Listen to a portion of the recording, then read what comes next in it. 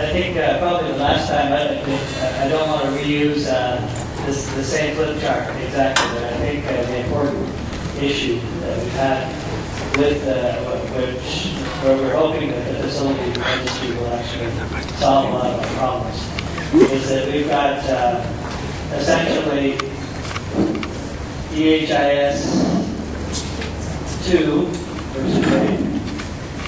Perhaps, I think probably everybody knows of that. It's a sort of an open source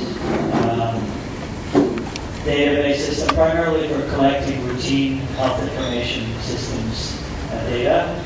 We've got HRIS, we've got TRAC, NET. In terms of these are all systems that primarily capture aggregated data at the health facility level. We've got a performance-based financing system. Then we've got some individual records.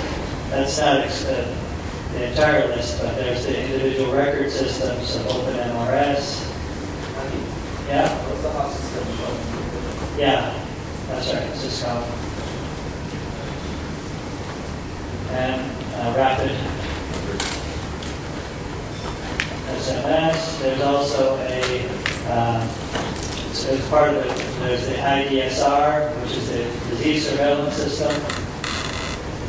We were essentially in a position where anytime there was a new facility created, somebody, and it happened to be different people, so it wasn't always the same person, had to then enter in the facility table all of those the new facilities.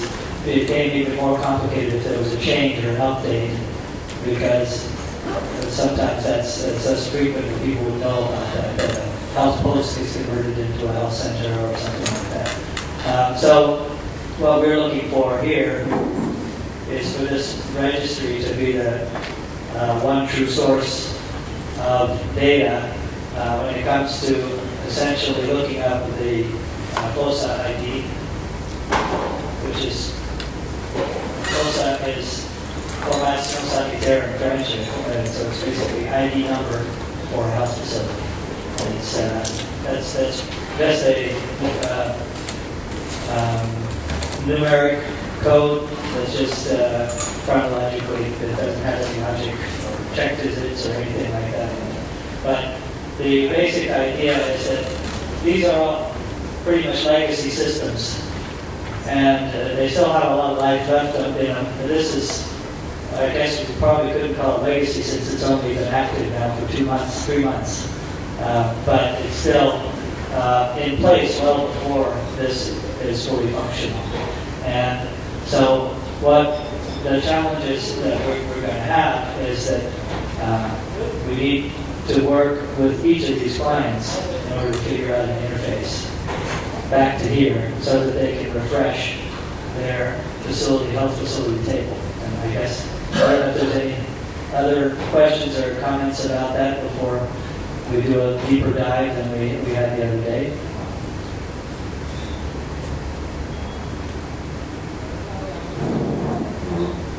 Thank you. If you don't mind asking, that's it.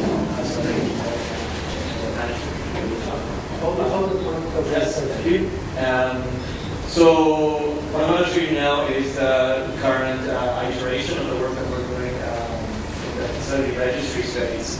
I think there's 2 aspects to remember about these registries. There is a user aspect in which there's a tool that helps people maintain and move the data around to make sure that the master data is kept up to date and it's easy to do so. And then there's a web services component, which is the way that this data flows in and out of other services in the ecosystem that we're all putting together here.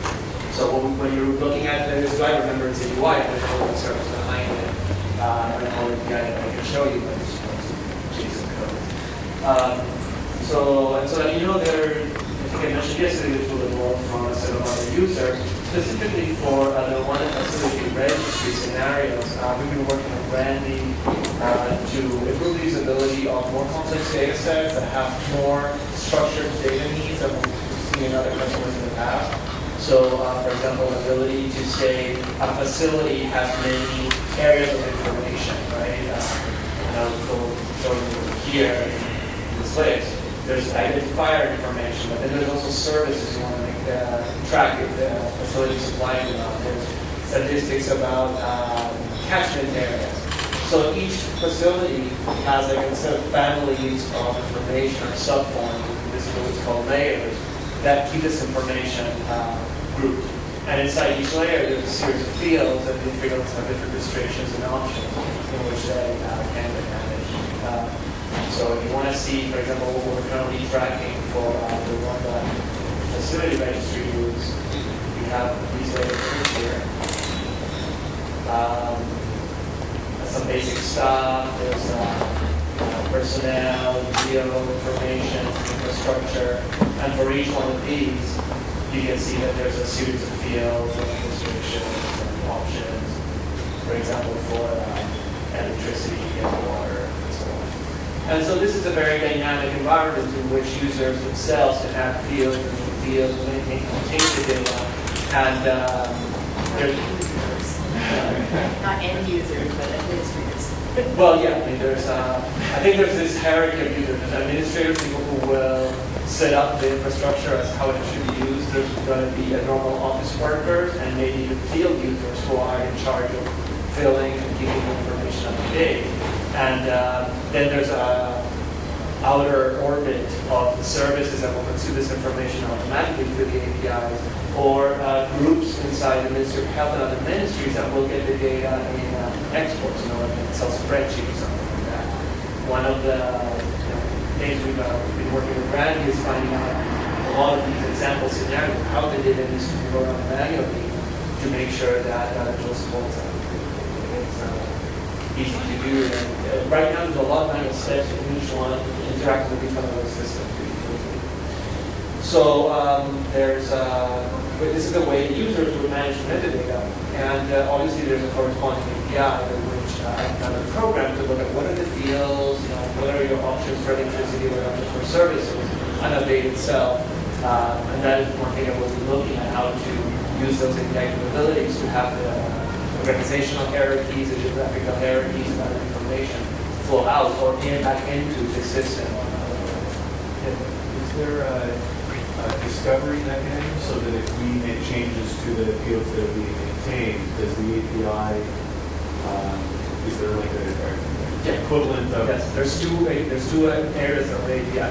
One of them is one in which you could grow and query, update things, and so much is a traditional area. And the other one is a notifications API, in which the system alerts other systems or users about changes to metadata in this field, this facility got updated, and things like that. So what we're thinking about doing with other systems is to actually have that notification layer be the one that triggers things such as, oh, new facility. Things have to start moving elsewhere. I was thinking of a change to the data structure, like what the role that wisdom would play. So it would be yeah, so you basically get an equivalent of a wisdom, and when there's let's say you're going to add a field now, you would get the notification API, something that says there was a change in this layer, there was a field added, field 158 was added, for example, and then we get a reference to the full metadata of the field so that an application would go and explore. For example, get some combo logs pulled out of it. And from previous uses of the tools, all this information also gets exposed, projected as X-forms. And so people using ODK or other tools that use the X-forms can actually update all this information pretty easily in the Android phone and so on. That's kind of something you get. And did we discuss yesterday, so just one more piece of context. So the first version of the facility registry went live, like you said, back in December or January. But from a usability perspective, still required some modifications. So they've been working diligently to produce those modifications and have a good list of that. There were a couple of major design decisions that had to be made that wanted to come to this technical group. And I think for one of them, before just a feature that you just talked about, the RSS feed, go to another to make those notifications. And the other one was about how DHIS may operate the facility registry. Okay, so if you want to talk about that, I think all these facilities will be keeping master data about stuff, and they will want to trigger things in other systems when they're master this changes. And one thing we might want to look at from the interoperability perspective is how do we make these notifications be effectively flow in and trigger activities without necessarily having to come up with a soap message from this system and pushing it at one time, because that's not the idea. But rather, if the interoperator needs to subscribe and start to change the data or metadata, how do we do that so that they can treat it as a normal message and call our systems? Another architectural discussion we have to have is for all these tools, some of them are larger, some of them are smaller, what sort of role does the interoperability there play? Is it going to be a value-added intermediary? Is it not just going to be a facade? Is there a process to coordinate? Or do you not need to interact with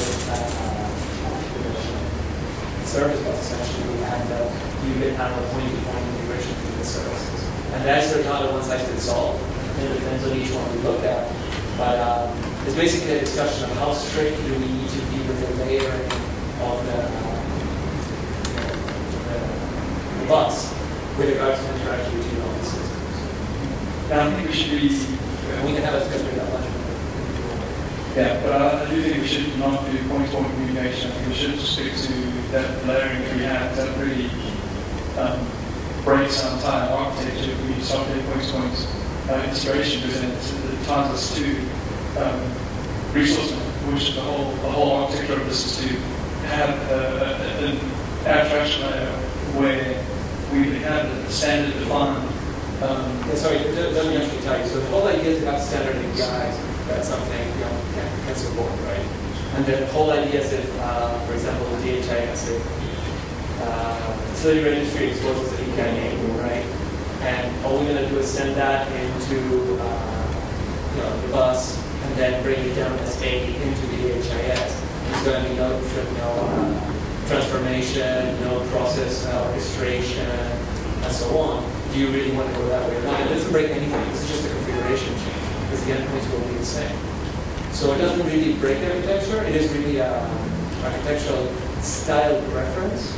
And just to be careful, there's usually a tendency to try to be too strict with the layering of the bus, and that actually can lead to more complexities than it's I'm not going to do have the debate in the open, but I'm just saying that there's this option. It's not a death or live decision, but it is something that can bring a lot of stylistical debate. Just one additional thing is that, for example, like now we're supporting RSS feeds and JSON to API response, but the basic specification within our build set is actually an XML script or XML documents. So, I mean, those transformations do need to take place at this point, because then we have that defined specification, which is actually in XML. So we're doing transformations really to that. So I don't think we should then start doing point-to-point communications, because then all these other applications are going to start talking under JSON or RSS that they choose. We should have a described message specification that should be used, and it should go through the confidence, even if it's passed through.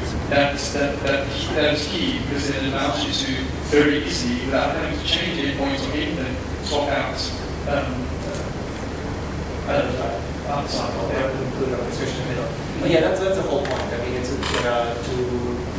from the perspective of the registries, it's the same. I mean, it's like, where do you subscribe to changes and where does it trigger activity? And the whole thing here is where you guys want to start dealing with it. Do you want to leave this work to, the agents will have to do their own endpoint anyway, right? So do you want to leave that work to the HIS and you manage that?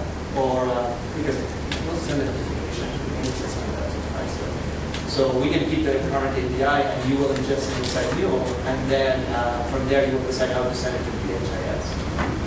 Yeah, exactly. And when you're talking about these notifications, what mechanism is that set up at the moment? So there's no pingback. So essentially, there's this RSS timestamps with URI identifiers of the REST entities that are changed, right? So there's a verb element that says changes and then there is a URI that says, for example, this is a facility that change. Okay, so there's in the RSS response that you have those orders. If you do an RSS get, you would get a conscious document with items, which item would have a very short, readable description, but also XML elements that have this URI and the verb. So, and the get that you do of the RSS, you can filter the sort of verbs that you get. So you could say, only let me know when there's facilities being added or removed or changed, or something that's schema. And we can give you some examples. So, what could be interesting if you need it in the drop level is just to have a pingback mechanism. You actually do a post or a get. Actually trigger, which is usually more useful in high volume transactional things, but it seems to have a potential. Yeah, I'm not sure if we're quite at that level just yet. But facilities coming up every. But it would be interesting to see some of those RSS examples. So I've only seen the RSS that has the double of the values of each of those. So it'd be interesting to just have a look at those. I don't know if you have those to show us what those metadata sort of updates would look like. I have it here. I have the. Is that currently implemented at the moment? Can we query it? You don't have the RSS here. It's the overview, but if you want to go to the API,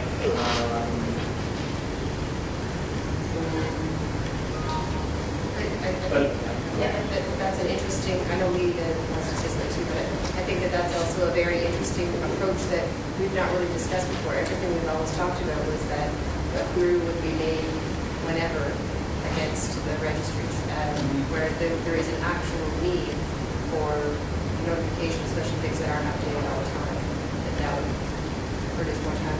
Perhaps that's something that we could also consider for provider registry and other things as well. Yeah, actually, now that I think about it, I think we need to weeds of that and banging on something. I mean, isn't that I spoke, I think what you said to something we haven't discussed and it triggered something in my mind that maybe we should be discussing this now because we should say to. Maybe just a comment. I think we were looking at it as actually much simpler than that, as just an RSS message that would tell you that a facility had been added or a facility had been changed or some metadata had been changed, but without actually any data. It would have, perhaps it would have a link that would take you to the registry so that you could actually, just check it out or something like that and see what that new facility was or something like that. But that it wouldn't necessarily be loaded with the data that your system might want to acquire. It has the URL, the pointer that you would, your API would use API connect that says facility 1 to 5 of data, here's the URI. And then the consumer of that, if they care to get the information, they have the resource that can provide right there. And I think the other thing that, at least in the initial system that I started to work on the client side, we still figured that there's going to be a lot of manual work in receiving new data because there are still a subset of fields of data attributes for facilities that are stored in the local systems and client systems that, for one reason or the other, the ministry may not be ready to hold in that shared central repository. Bank accounts for specific types of payments and things like that are the example I was giving yesterday. So, and then there's also some systems that only work with a subset of the facilities. For example, Rapid SMS is basically collecting data from the community health worker cooperatives. So they're not really interested in having data on referral hospitals or national level or even district level. They're basically connected to a health center that supervises them, and that's pretty much all that system needs to know.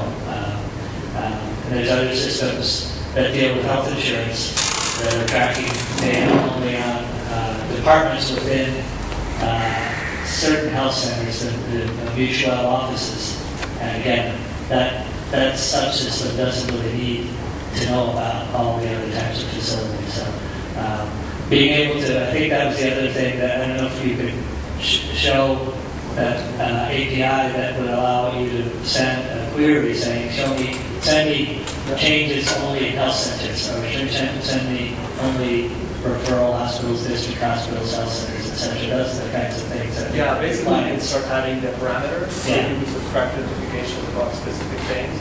I would have to look up the code for the field and so on. It would take me a few minutes to do it. Yeah. But 60 seconds. But you basically start saying, for example, false ID. We 3, I 5, and things like that. I mean, we need to know the business rules. Do we have a typing code set that we can rely on for that fulfillment? Or do we also have to worry about end in this problems? I mean, is it simply based on type, or are there other things that we want to throw into the mix? All of them. I mean, the filter, different systems will want to care about integrating data from the registry in different slices and dices. So some of them care by type, some of them by province, and there's a lot of... Ray is going to define the rules. Ray is going to define the rules. No, I think this is the important part. One of the things we did yesterday with Randy, we mocked up some of the changes to the search API and the search AUI. And so, for example, if Randy says, I want to show me all the hospitals in this province that have more than 5 beds, that's an important data set for some other system. That same URL for that notification again will show it right there as part of the search results. So you'll be able to subscribe other systems without CC thing. This is really about having all the master data in one pool and allowing Randy to give subscriptions to subsets of that information. Those subsets can be very dynamically defined. Probably Randy, I'm saying. And basically those subscriptions will just be different searches with different parameters attached to them. So it's still doing the same sort of requirement that you had in Rail along, which is querying facility registry, just with the parameters. That's what you're saying. Exactly. Okay, and just to pick up on one thing you said earlier, is that the RSS, you could return, I just list the items and have a link out. Are you planning to do that, to make that change at the moment? It's currently running when we get the RSS back with all properties within the item, or I don't understand. So there's a REST API, right, that gives you collections of facility, either JSON or an RSS as an XML container. But that is just a way to browse information, querying, and saying, show me this, show me that, or update this, or delete that, right? The normal REST stuff. This is another RSS stream that's separate, that is verbs and identifiers of resources. Okay, so that's one of the things that Yeah, it's a notification. Let's say you call the API to say, update the number of beds in this facility to 7. And then in this other RSS feed, it would appear something changed in this field code where the verb is changed and the ID of the facility will change. And that's something you work Yeah, and we have the basic REST API, and we'll have the notifications API too. Okay. So we're basically, I think the APIs that you have at the moment, as long as we have some confirmations and drop this that to the RSS basic, then it's sufficient. I think Derek has a bunch of things. He did. One of the things that I think that we should be careful about is that from what I know of a number of these technologies, they're not ready to be recipients of push information. But one of the things that we should also be ready for is for people that will regularly poll and say, okay, so as part of my startup on Monday morning, I polled to see how many facilities have been added, because I don't need to be told like in real time. It's just like, ooh, it's a facility, I better do something. These things are longer running processes, most of them. And what we want very much is for there to be stable interfaces that people can consume on that kind of basis, because a number of these technologies are based on code bases. And if you can push all the information in the world, I don't understand the generalization of technology, but I want to just focus on the scenario. What is the, I think what you're saying is exactly this, right? That as changes slowly happen in the system, other systems can call at their own leisure about what are the changes that happen. I'm Yeah. sorry to interrupt, but if we don't eat now, we're not going to trouble. Yeah, let's do that. So, I think we're pretty done, much done with facility registry though, right?